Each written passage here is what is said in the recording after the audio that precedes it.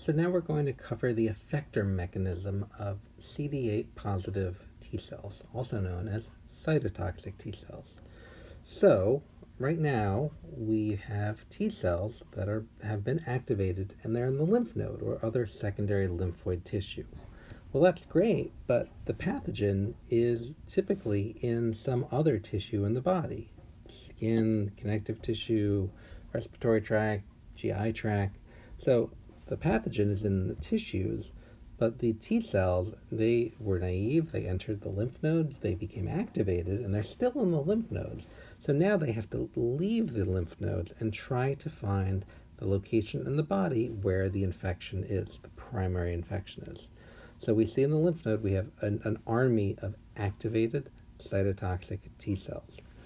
So what's going to happen to these T cells? Well, one of the first things that happens when T cells become activated is they proliferate and they turn on genes that produce these lytic granules. So now these cells are cytotoxic. They have these toxic granules that they will use to hunt down and kill any cell that has a peptide that matches its T cell receptor. So now these are effector cells. They will go out and do the job of eliminating the pathogen. So, but again, these cells, they're still in the lymph node. They have to leave the lymph node and find the infection.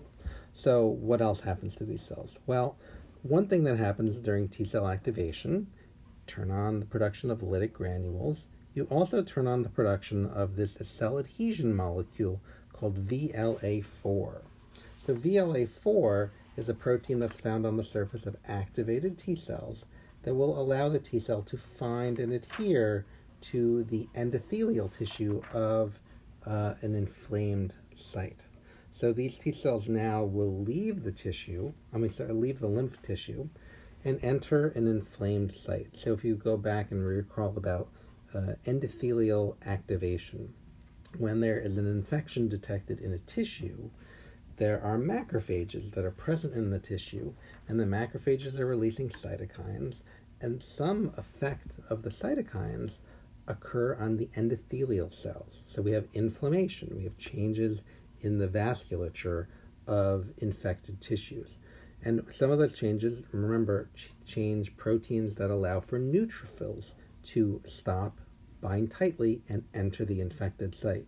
So something very similar is going to happen with activated T cells. Macrophages are sending cytokines because they're detecting an infection using their toll-like receptors. Macrophages are releasing cytokines, and that's getting endothelial cells in that blood vessel, in that tissue, to turn on another adhesion molecule called VCAM1. So when T cells, activated cytotoxic T cells, when they enter the bloodstream, they're going to circulate all over the body, but they're only going to enter inflamed tissues. And the way they know the inflammation is occurring here is their VLA4 molecule, which turns on when T cells are activated, bind tightly to the VCAM1 molecule found on the surface of endothelial cells when there's inflammation occurring. So these T cells stop, they know their help is needed in this tissue, and they will enter the inflamed tissue site to look for peptides that match their peptide binding site. So this is how T cells travel from lymph tissue into inflamed tissues. Great.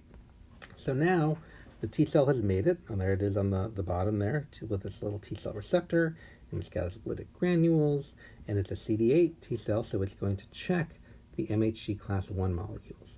So in this tissue, we've got 6 cells.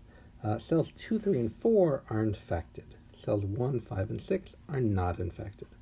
All cells have proteins in them. So we have blue self proteins, and we have red non-self proteins because those cells are infected with a pathogen. So all cells present peptide on their MHC class 1. They are presenting a random sampling of peptides they find inside themselves, so they're presenting non-self peptides and self peptides.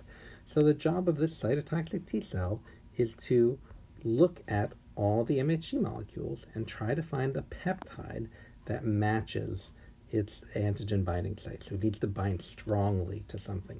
So let's say this T cell goes up to this first cell, and it uses its T cell receptor to bind the MHC molecule, and it binds, but not very strongly. It doesn't form a T cell synapse. And T cell says, well, I don't bind strongly here, so I guess this isn't the affected cell. Moves on to the next one.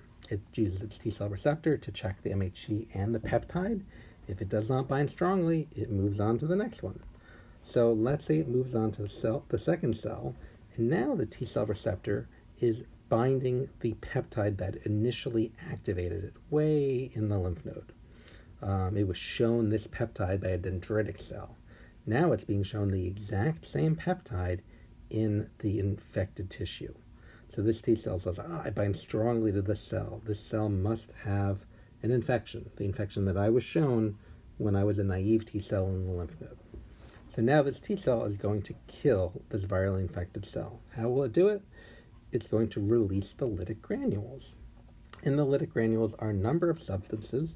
One of them is a substance called porphyrin, and that produces a pore in the surface of the recognized cell. So now there's a pore, there's a hole in that cell. And the function of this hole is so that this lytic granule has another substance in it, has a number of substances.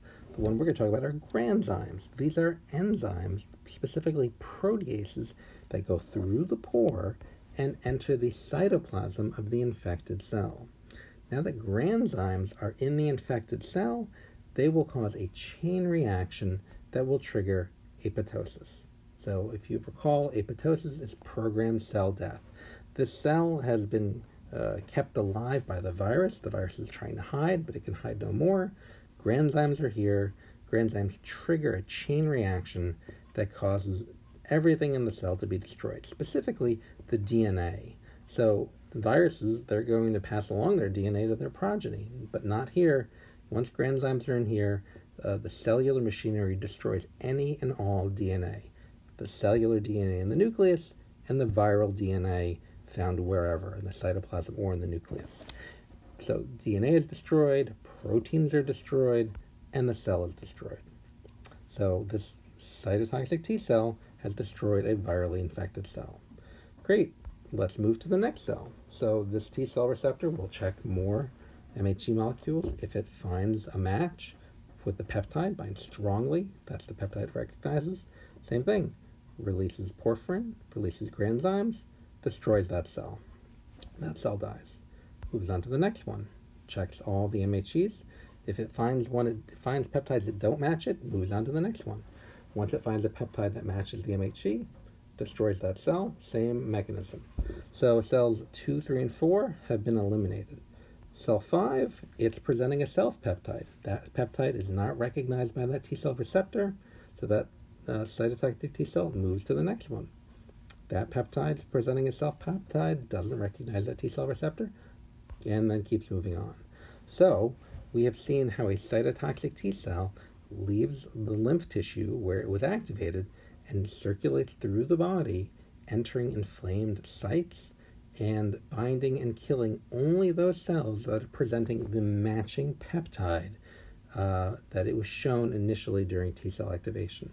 And if you've noticed, this interaction between the cytotoxic T cell and the target cell did not require CD28 or B7. If you remember, that interaction was required to activate a B cell. So we had CD28 on the surface of the T cell, and we had B7 on the surface of the antigen-presenting cell. That was the professional antigen-presenting cell. We needed the B7 CD28 interaction to activate a B cell. But now when B cell is activated, it only needs the interaction between the T cell receptor and a matching MHC peptide complex. And that will be enough to allow the T cell to carry out its effector function.